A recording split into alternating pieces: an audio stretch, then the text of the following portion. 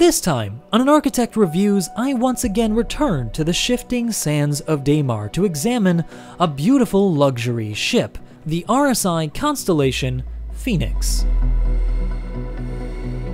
In this video, I will take you on a tour of this new RSI ship, utilizing my skill set as an architect to both examine the successes and shortcomings of the design in the hopes of providing some constructive feedback to assist the designers in future reworks and future designs. It's also a great opportunity for me to tell you guys a little bit more about what architecture really is.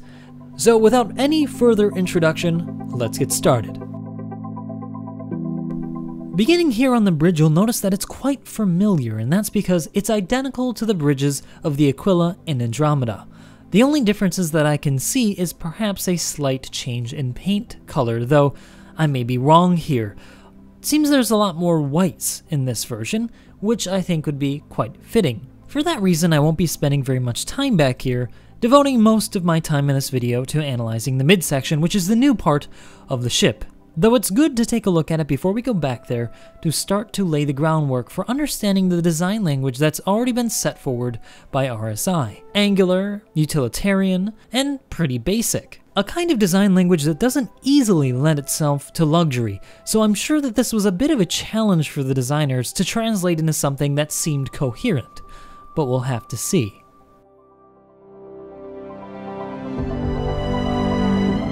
Transitioning through the crew space and into the luxury cabin presents a stark contrast. The design language here appears to be very successfully translated from utilitarian to luxury. The walls are white, unadorned, but still angular, and the floors are finished instead in wood rather than steel. Which is why it pains me to begin this critique with a negative comment. No matter how well lit, how well adorned, and how exquisitely detailed a space can be, it can always be overpowered by unresolved procession. And in architecture, this is just a fancy word we like to use to describe the way we imagine the user proceeding through a series of spaces that we've designed in a very intentional way. And unfortunately, this, and not the previous entry, is the actual first experience of the user, which is unfortunate because this entry does make quite an impact, and if I were to make a revision on this project, I would highly suggest that the ingress point be rather here at this logo and not below and through the crew section. This is, I think, very important for, say, a luxury vessel. But now I think it's time to continue our tour of the Constellation Phoenix into the first bedroom here on the right. Notice the material change on the floor from wood to carpet. This is a very good use of material, as carpet can help absorb sound and make a small space feel a lot more comfortable. It helps to reduce the acoustic problem with small spaces that create weird echoes, kind of like, a bathroom. Though what I'm starting to see here in the design is a really successful translation of the angular design language of RSI into something more luxurious. The edges are no longer sharp, but are instead rounded, giving it a much softer and cloud-like quality. However, I feel like the lighting could still use a little bit more development in the residential spaces, as there's no reading lamp, you'll notice, for the bed. And while you might not actually be reading books in this day and era, it is nice to have a personal light in the space that, doesn't flood the entire space homogeneously like the ceiling light. Also, I'm not quite sure how you feed the fish, but I guess if you can afford this ship, you can afford to keep buying new ones as they die. The second guest bedroom is very much the same, although a bit more angular and perhaps a slight bit smaller. It also has a fish death trap, and likewise could use a reading lamp. But now we move on to why people buy the Constellation Phoenix. Its showpiece, the Grand Room.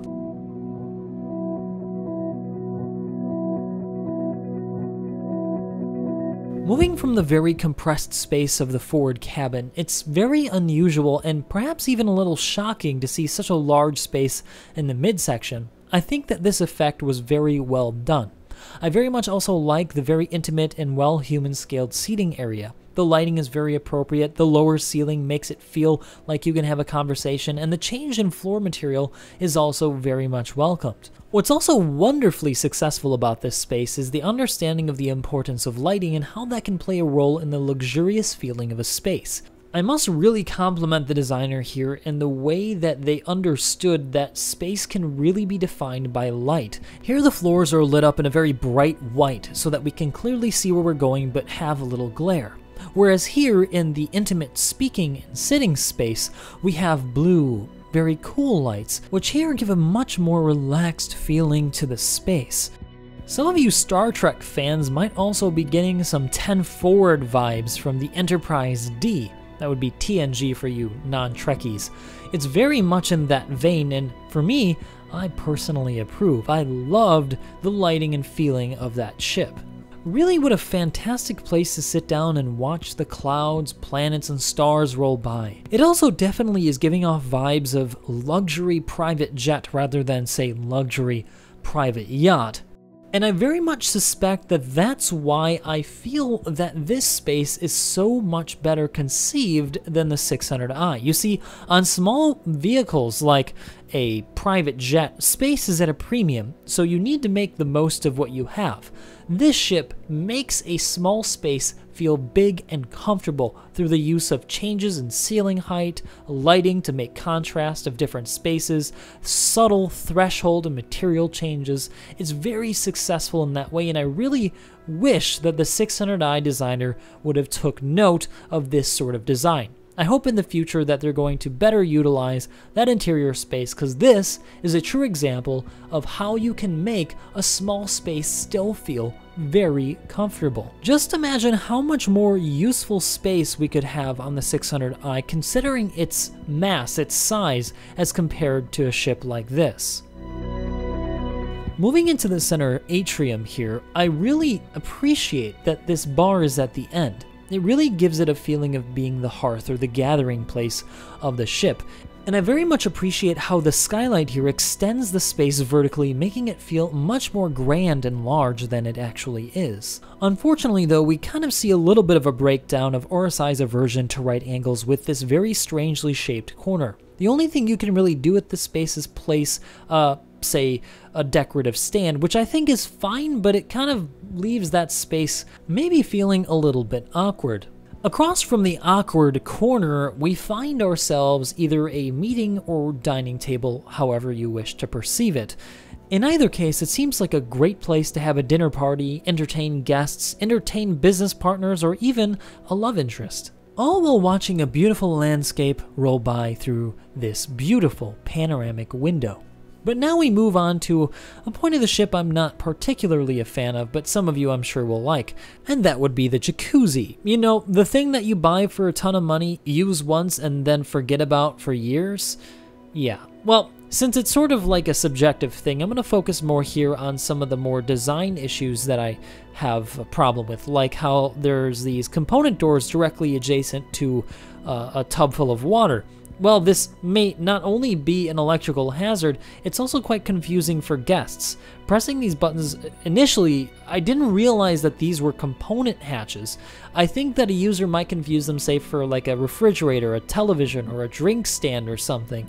To me, there really doesn't seem to be a reason for it to be there when there's a perfectly open spot here near the RSI door in the engineering section. You could have easily put a door below this side and the right side here and kind of tuck them all into one area, perhaps putting it against or behind another door to conceal the more mechanical parts of the ship from the more luxurious area. Also, about the engineering door, it's really distracting and doesn't fit with the established luxurious design language of this section of the RSI ship.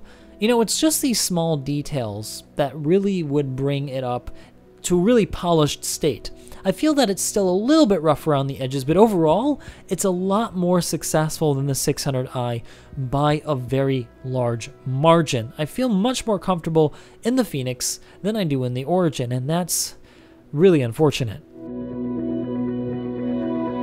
The master bedroom is a bit of a mixed bag. I really like the panoramic window behind the master bed, but I find the lack of shading to be somewhat concerning. It doesn't provide any sort of protection against glare from the sun or provide privacy from outside viewers.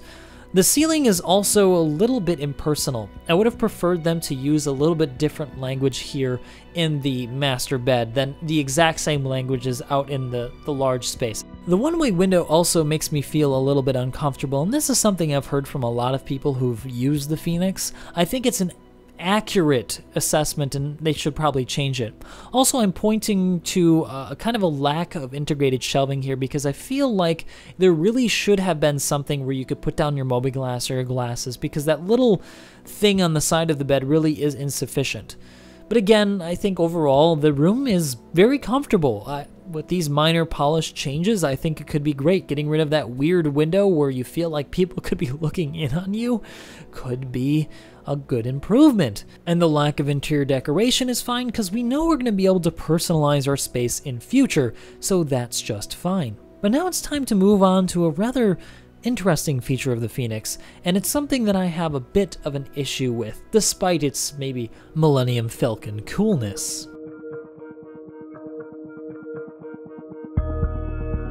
While the entrance to the cargo bay is quite clever and actually quite cool, and although the space inside is very large, larger than the Aquila or the Andromeda, it is unfortunate that we have to go through the luxurious program to get here. This is the only entrance to this space, so if crew needs to access any of these high voltage panels, they're going to have to walk straight across the view of the VIP guests. This circulation error is something that was also present in the 600i, and it's really unfortunate that it's popped up here as well. What I would have suggested instead is to add an entry from the forward cabin that goes through the cargo area and exits through the rear engineering section. This important feature would prevent them from alerting guests to the fact that there may be an issue perhaps with some of the mechanicals on the ship. Also would help them do maintenance without having to track grease or tools through a very clean space, disrupting the party of the highly esteemed guests.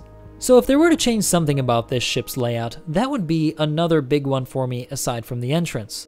But now it's time to move on to what I think is the least successfully designed feature of the Constellation Phoenix.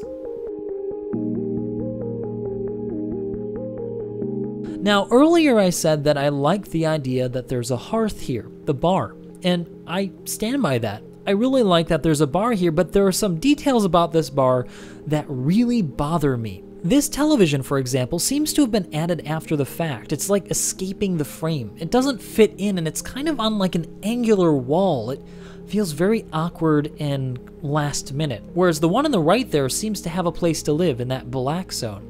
Also, probably the most egregious detail here is the way that the designer tried to blend the granite into the wood. It's like they couldn't decide whether or not they wanted granite below the stools or wood. I've honestly never seen something this strange before, and when I first saw it, I thought it was a mistake. I thought they accidentally put a texture on top of it, but if you look closely, no, it's actually supposed to be there. It's actually following some of the grooves. Honestly, I would just get rid of it. Speaking of the granite, it's not very good looking.